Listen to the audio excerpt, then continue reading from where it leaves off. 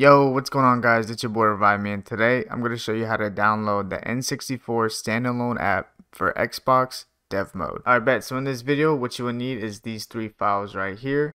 This is the actual app and the dependencies.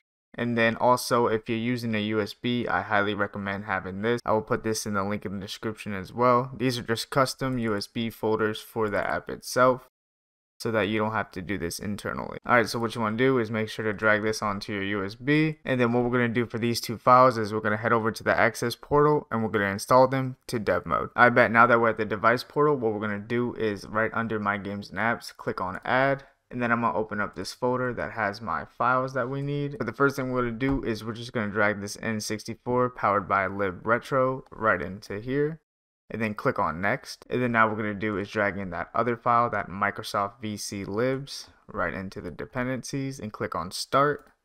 Give it about a minute.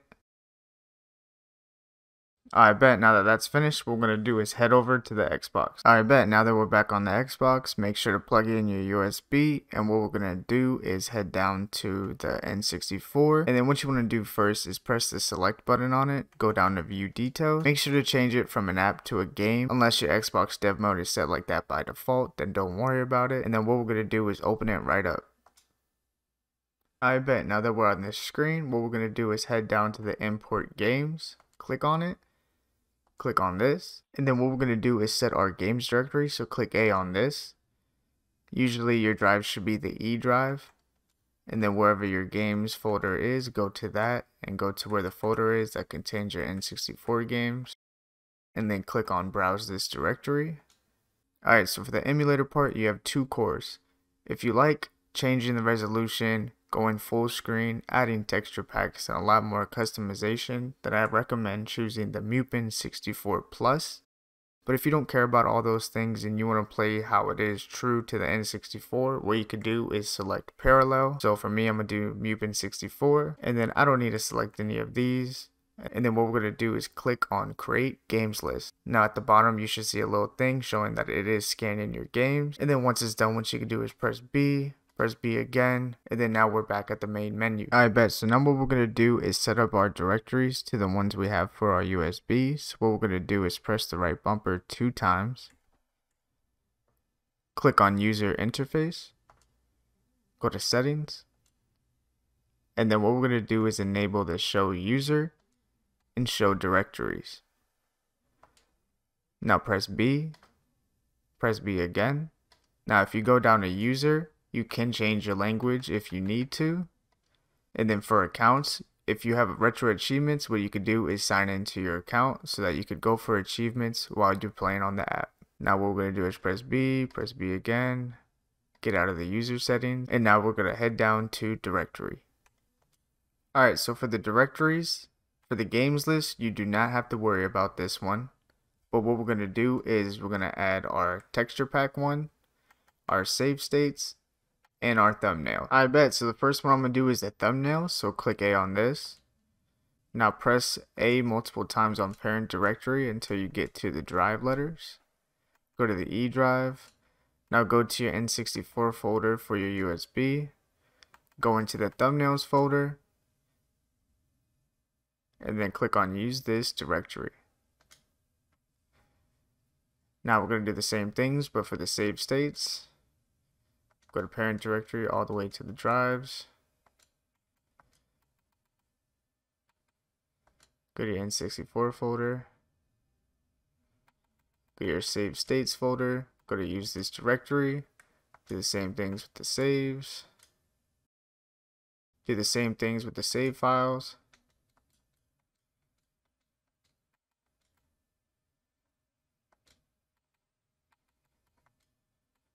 Use this directory.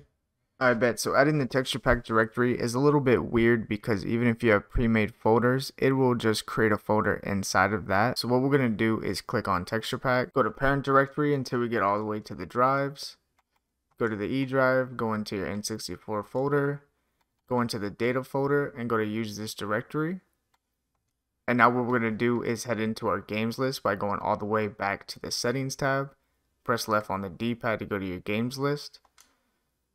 Go into a game. Make sure to press the quick menu by pressing select and start at the same time. Go to emulator options. Now go down and glide N64 and click on this.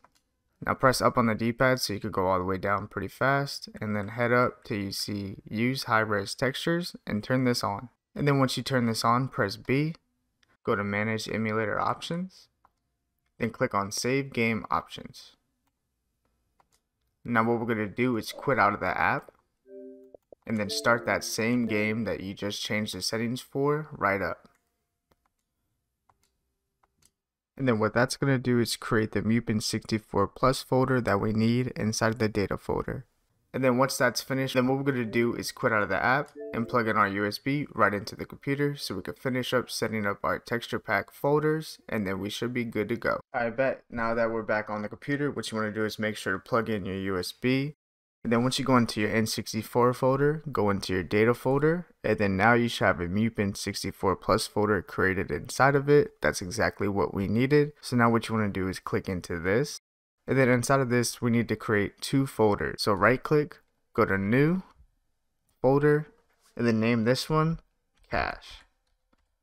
C-A-C-H-E, click enter. And then now for the last folder, what we're going to do is go to new, folder, and then we're going to name this high res underscore texture. And then once we created these folders, you're pretty much good to go.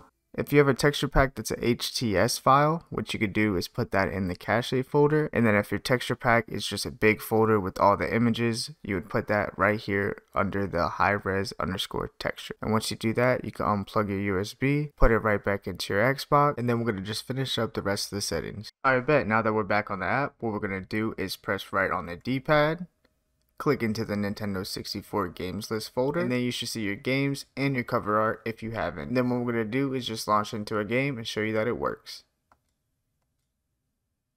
Alright, now what we're going to do is open up the quick menu by pressing start and select at the same time. Now that we're at the quick menu, if you head down to emulator options, if you're using the N64 core, what you could do is head down to glide N64. And then from here you can change your wide resolution, your aspect ratio, and a lot more other settings. So what I'm going to do personally is I already changed my wide resolution to 1920 by 1080. I changed my aspect ratio to wide adjusted. And then all the way at the very bottom, I have use high res textures enabled. And then after you selected your settings, what you would do is press B, go up to manage emulator options, and click on save game options.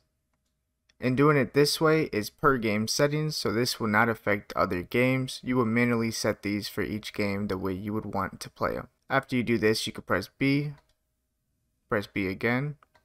And then also what you could do is you could do save states. You could change the controls for all 4 controller ports. Any overrides just in case you change settings and you need to override your file. And then also a cheats tab. I'm not going to go over the cheats today, so I'll definitely do this in another video. Then if you wanted to quit out of the game and go into another game, once you're in the quick menu, you would press B again, and then you'll get right back into your games list, and then you can select another game that you would like to play. And then the way you would quit out of the app is you would just press the Xbox button, hover over the app, and just quit it. And that's pretty much about it. I hope this video helped. If it did, please give this video a like. And if you're new to the channel, make sure to hit that follow for more videos. If you guys need any help, please let me know down in the comments below.